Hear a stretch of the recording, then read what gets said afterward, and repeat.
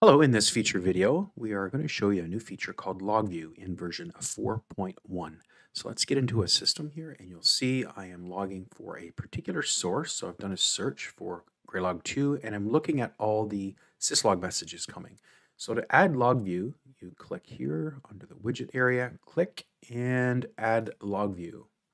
You'll see this new window populate and the default fields are timestamp, source, and message. And in the message, it pushes the raw message into this line and it allows you to actually go in each field and select what fields you might want to see in Logview. So as an example, I want to add the application names that are coming up in the logs and I'll save that. You'll see it add it to the list at the end. If you want to reorder these, it's very simple. You just go in and edit, and I want to move the application name just after source. So I'm going to reorder them and apply the changes. Now that the changes are reapplied, you'll see this now populated in the log view. The other thing you can do in Logview is on the top right hand corner, there's a feature here called Focus This Widget. If you wanted to expand very quickly and look at more logs that have been streaming along this line, click this feature and it will expand the logs and you can scroll back or forward depending on what logs are in there. You can close it.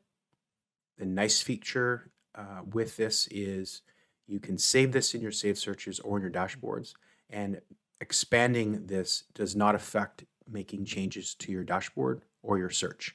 So it's a feature embedded within the window itself, and you can look at the expanded view and shrink the view very quickly.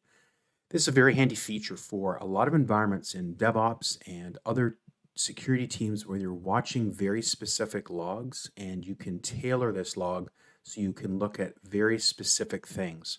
You might be very knowledgeable in a given area and you'll want to watch these logs and you know what you're looking for, and it's really handy to have this on the screen populating in real time. As you'll see, the newest message is at the bottom of the scroll window, and it will continually scroll as the messages are coming into Graylog. Hopefully that's a great feature you can start using in Graylog 4.1. Thank you for joining us and happy logging with Graylog. And P.S. Graylog offers a 30-day trial of Enterprise if you want to check out our log view or any other features that are in Graylog that'll help you accelerate your log management activities.